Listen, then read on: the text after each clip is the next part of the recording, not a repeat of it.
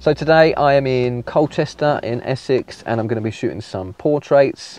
I'm meeting up with a model, her name is Lydia, and yeah, I've brought my Mamiya RB67 along with me, and although I am going to take a few film portraits, I've got some Lobo 100 with me and some Ilford FB4 that's already loaded in the camera left over from yesterday.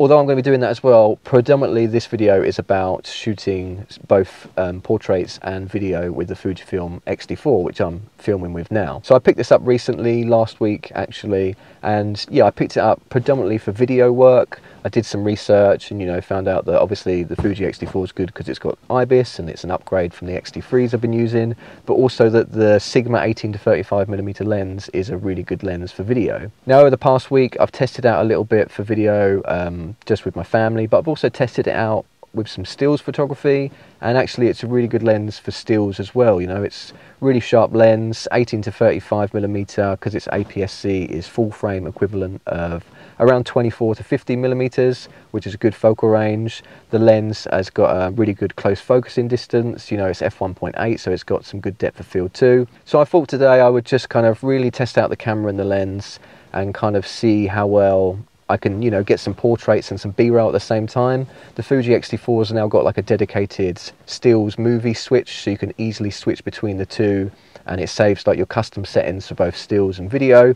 So I just kind of really wanted to test that out and kind of get used to using it a bit more, especially before I start getting back into weddings and using it for professional work.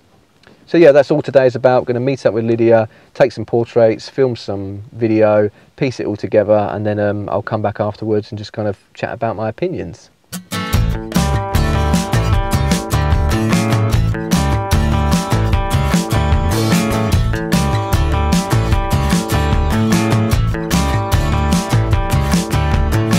Tried to forget you on a Friday night. Met someone who likes the bands I like. He leans in and I dodge right. I miss waiting.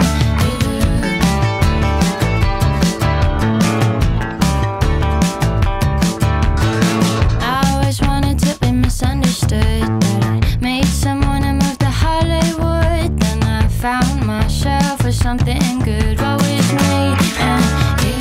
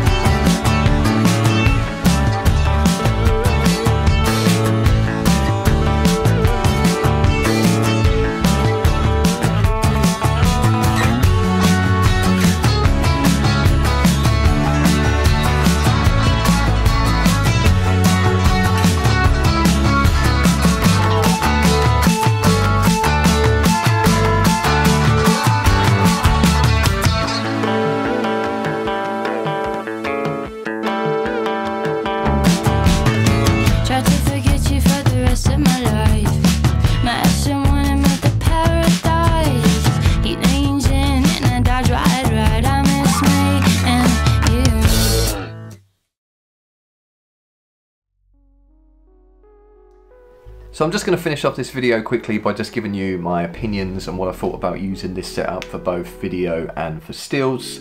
So we'll talk stills first. As you can see from the photos, it is a good lens for stills. It's nice and sharp. The autofocus with the Fringer adapter is really quick. I don't think, to be honest with you, I'd notice any difference from using that and a native lens. It just works as if it was a native lens. The lens is big though, and for me, When it comes to shooting stills, I much prefer shooting primes. I mean, the whole reason I moved to Fujifilm in the first place was the form factor, you know, having it nice and small and discreet and not killing your back, you know, carrying around a camera.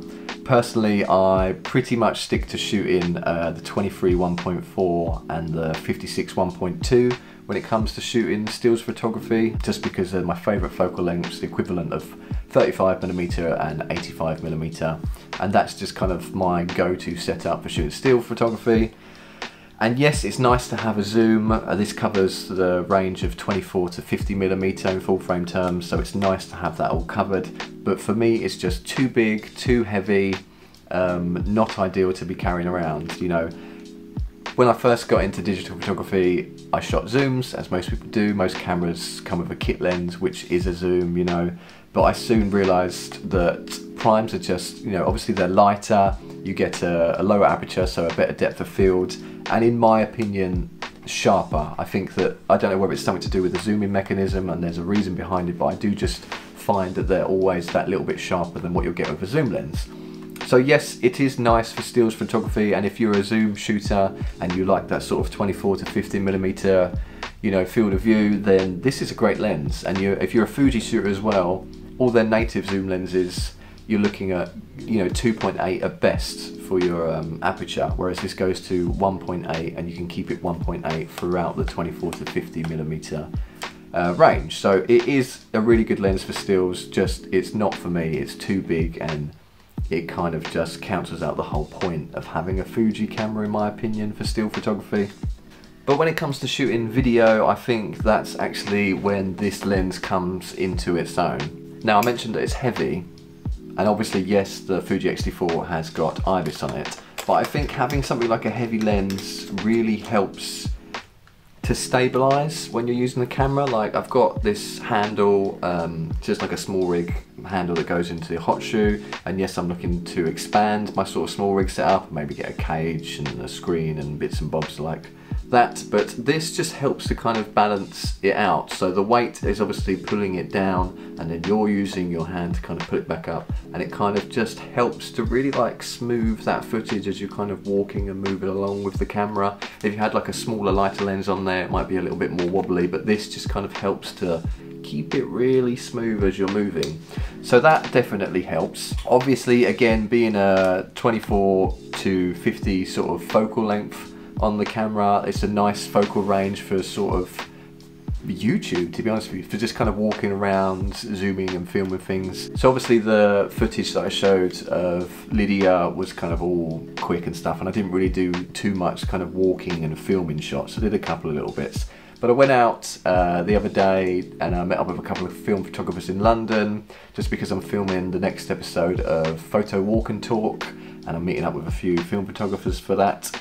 And yeah, I did a lot of sort of walking and filming and taking advantage of the zoom lens and stuff. And definitely you can see the difference of using the X-T3 and using the X-T4 for walking around sort of footage shots. Yes, it's still a little bit shaky because I'm walking and moving, but compared to the X-T3, you know, that sort of footage from there was almost unusable in my opinion. So yeah, if you want smooth footage, you're still going to have to use a gimbal with this, but it is a vast improvement on the Fujifilm X-T3 for sure. Now for me, where this camera comes into its own is having that dedicated stills and movie switch and being able to save your settings for each function. So I could be literally filming something and say, oh, I quickly want to take a picture of that, that looks good. Just flick the switch, take a picture, flick it back, get to filming. You know, that's probably the most beneficial and simplest thing in this camera. Just one little change which really makes it a good camera for YouTubers, for people that do filming and video, you know, family documentary photographers. Like, I'm probably going to try and do a video using a prime lens, like maybe the 16mm or the 23mm.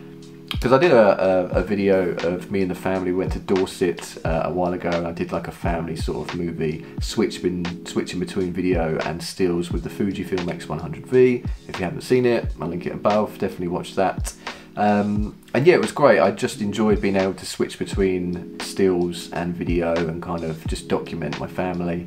But it's much more trickier switching between stills and video on the Fujifilm X100V. Like, if you've got one, you've kind of got to go to the drive setting, go up, go down, change it. You know, it's not having that switch and having IBIS on this. I think it's going to make it a much better family sort of documentary camera. So I might do another video going forwards just comparing the X100V to this for like family documentary photography and video. So final opinions, yes, it's a great setup for video. Would I use the lens going forwards for stills? No, probably not. Maybe if I was shooting video and I wanted to get a quick snap, I'd use the switch, take a picture and then switch back. But I'm definitely not going to go out my way to use this lens for photography and stills going forwards. However, for video, I think it's a really nice setup. It's perfect for kind of my needs. The autofocus is great on it. The f1.8 aperture on it is great for video and stuff as well. And yeah, although it's got a bit of weight to it, it's not too bad compared to some video setups, and I'm excited to see kind of what I can get out of it going forwards. But yeah, that's it for this episode. Thanks for watching again, guys. Really appreciate everyone who watches and subscribes and comments and all that junk. And yeah, I've got another video coming next week, which is an update on my project, and then yeah, a few more things lined up for after that. Thanks for watching, and see you guys soon.